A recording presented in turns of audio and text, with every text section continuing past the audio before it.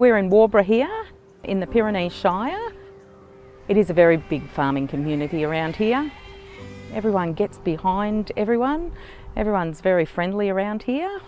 It's just amazing that it's been 10 years since the wind turbines have been functioning out at Waubra. There was quite a bit of resistance when they first come in. But I think as time's gone on, it's really seen as favourable now. Before the turbines came in, I guess like everyone, when something new is coming into your district or it's going to impact in your land, that you need to do some research, and that's exactly what my husband did, to find out what was going to be the impact on our health or hearing. Really wanted to make sure that these things that we were going to be putting on our property for at least 25 years was something that we could actually live with. The wind farm itself covers around about 170 square kilometres. We have 128 wind turbines at site with an installed capacity of 192 megawatts. There's enough electricity to power about 110,000 average size homes, which is basically Ballarat and all of Bendigo combined. Most important about ACCIONA as opposed to a lot of other wind farms is that you've got local people to talk to, and there's local people that actually run the wind farm. Cameron is the wind farm manager, and I think having a local to deal with it, and if you've got a complaint or something, they come out and talk to you. And I think that's the stuff that's won the hearts and minds over time. So the Waubra Community Benefit Fund, as part of ACCIONA operating and owning the wind farm here, some of the bigger projects have been the redevelopment of the CFA fire shed and also the community hub with what it is now, in conjunction with local and state funding as well. We're invested in the community, we become fabric in the community in that sense.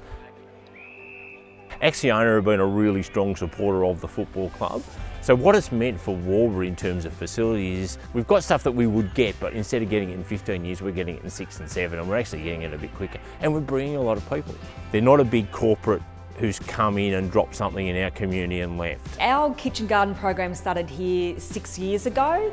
The kids get the whole experience. It's a whole experience of knowing how to grow your own food and to know how to prepare it to eat it. Low food miles, it's organic, it's seasonal and it's local. We've got about 70 community volunteers that assist us in running this kitchen and garden program. Everything here is internally financed, so to get that outside support from ACCIONA has been really powerful.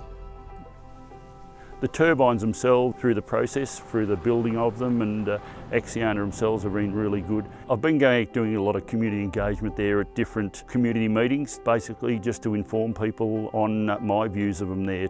The best thing to do if you've got any reservations is actually come and visit wind farms like this, talk to the people who've already had them there, get up and get close and personal with one and have a good look at one. It's helped drought-proof our farm, as in you've got another income from the turbines, which can help upgrade farming machinery and things that you might have been putting off. We really need to, for future generations, to be investing in renewable energy. It's part of how we live now, and renewables should just be in our everyday. I think there's much bigger regional benefit to something like this. We see the local benefit here pretty directly.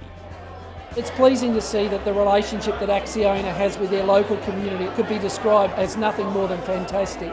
This is an example of renewable energy in a local, regional context. This is where renewable energy will be built. It will give jobs to regional Australians.